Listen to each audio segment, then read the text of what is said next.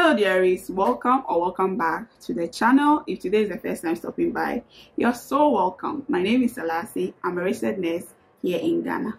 So we are in admission season once more. Every school has opened its admission portal, especially the state schools. So nursing training forms are out, university forms are out, and everybody is trying to get admission.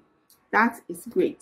One question I've gotten and I thought was already common knowledge, but apparently it's not, or it's not to everybody, and that is how to calculate your aggregate score or your aggregates after your WASSCE exam. Okay, so really quickly, let's just go through how to calculate your aggregate grade for application into any of the programs that you might be interested in. Before we calculate the aggregate, for every program you might be interested in, you have to look at the entry requirements that program is asking for. The common ones when it comes to nursing and midwifery or any health programs in the country is English, Maths, Science as your core subjects. So even though you do 4 core subjects, English, Maths, Science, and Social Studies, the Social Studies is not accepted in the health programs or in the health training schools. So you need your English, Maths, and Science, and then you choose your 3 best elective subjects. In Ghana, I know that most students do 4 elective subjects.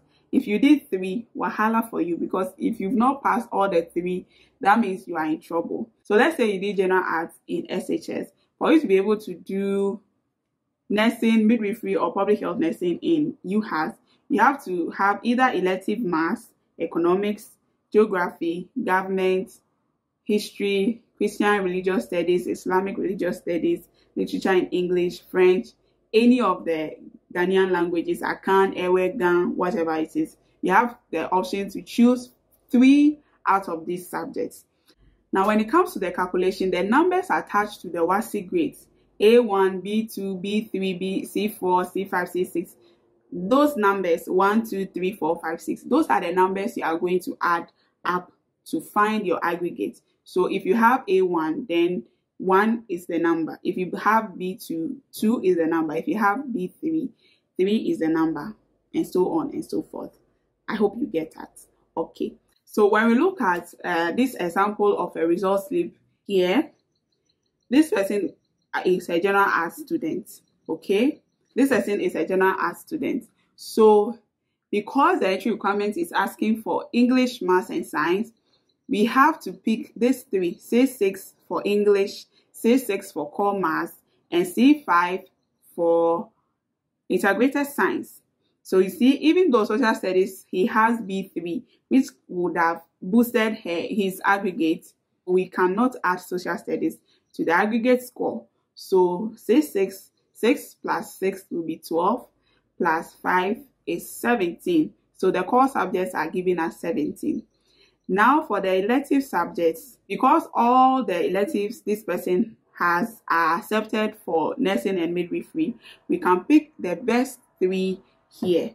And the best 3 here are the Christian and religious studies, where there is B2, government C6, and 3, which is B3.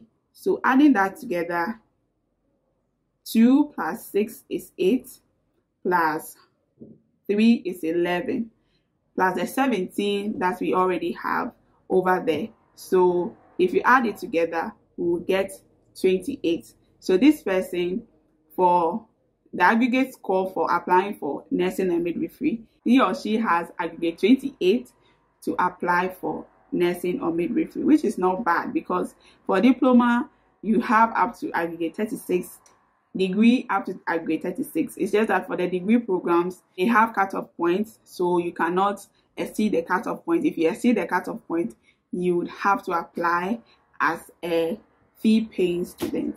Yeah, so that's how you calculate your aggregate depending on the program you are interested in. All right, I hope this video was helpful. Like it, share, and subscribe if you've not done that yet, and you can watch this video next, and I'll see you there. Bye.